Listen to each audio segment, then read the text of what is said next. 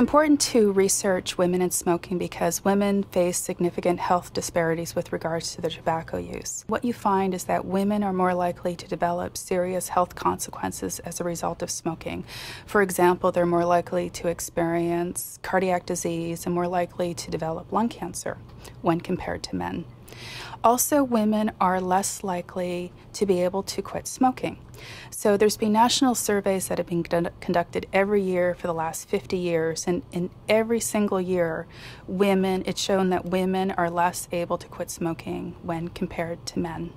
Much of the research focuses on the benefits of quitting. So of course you're going to improve your health, you're going to save money, etc. But women acknowledge and experience significant risks associated with quitting. So they say, if I quit smoking, I'm going to be less able to manage my stress. I'm going to gain weight. And so if women do try to quit, these risks are also associated with less success in quitting smoking. So we've been targeting these risks in terms of treatment development and trying to develop more effective treatments for women.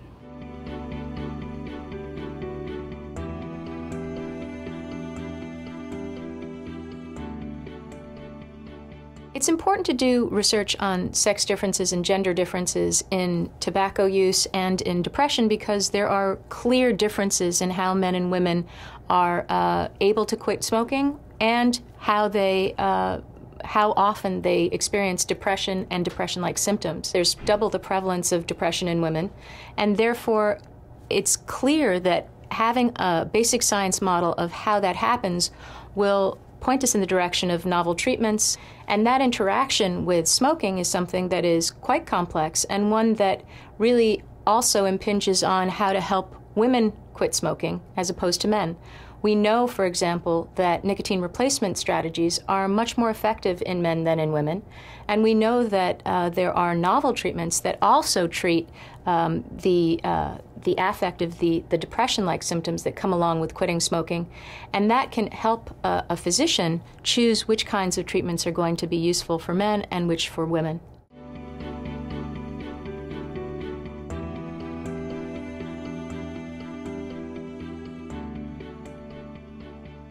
Osteoporosis is such a common problem in women. It carries with it a huge risk. Women who suffer a hip fracture have about a 20% chance of dying in the first year after a hip fracture.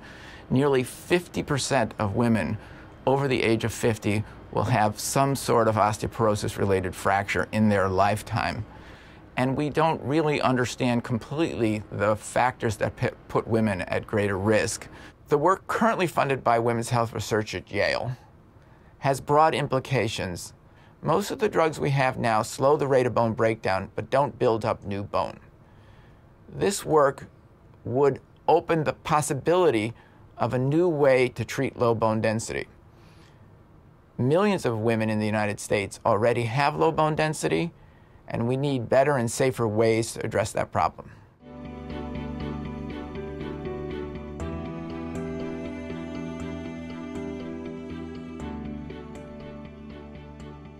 Our center has emphasized the importance of studying women, the importance of studying gender differences, and we have tapped into a genuine interest in science, in knowing more about women's health and gender differences. Improvement in the health and health care of everyone depends upon the translation of empirical findings into personal and professional practice, particularly as we look ahead to the various kinds of hurdles that we face with regard to the health care of the nation.